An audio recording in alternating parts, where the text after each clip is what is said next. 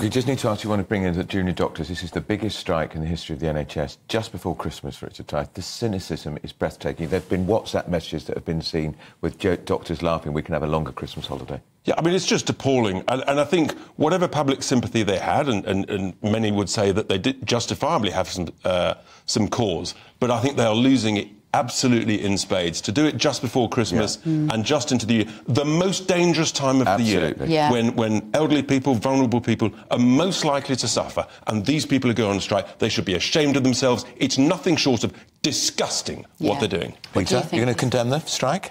No, they are exercising their legal rights. For a 35% pay rise. At Christmas, when people are most vulnerable? For a 35% pay rise, Peter? Well, they'll never get that. Well, why are they striking for it, then?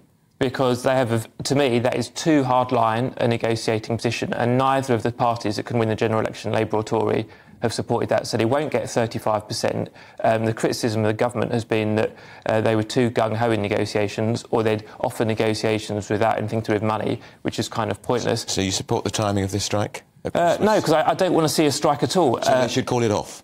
No, I think they should negotiate. But I'd make another point. Having been on strike myself as a journalist, a member of the NUJ, as I was in a former life, Andrew, I don't know if you were. No, but, never been in the NUJ. People take industrial action because they care about the public they're serving. So I was just a newspaper journalist. That's clearly not on the same level as saving lives. But you take industrial action because you care about your readers and a product. Doctors take industrial action because they care about the health service and their patients. And they also care about how much money they're making themselves. Don't care about well, I think they wouldn't be going on strike. Well, hold on. I don't think you can say they don't care about the patients. If they cared about the patients, they wouldn't do it at Christmas and New Year, the most vulnerable time of the year. Peter, Richard, thank you so much for kicking us off.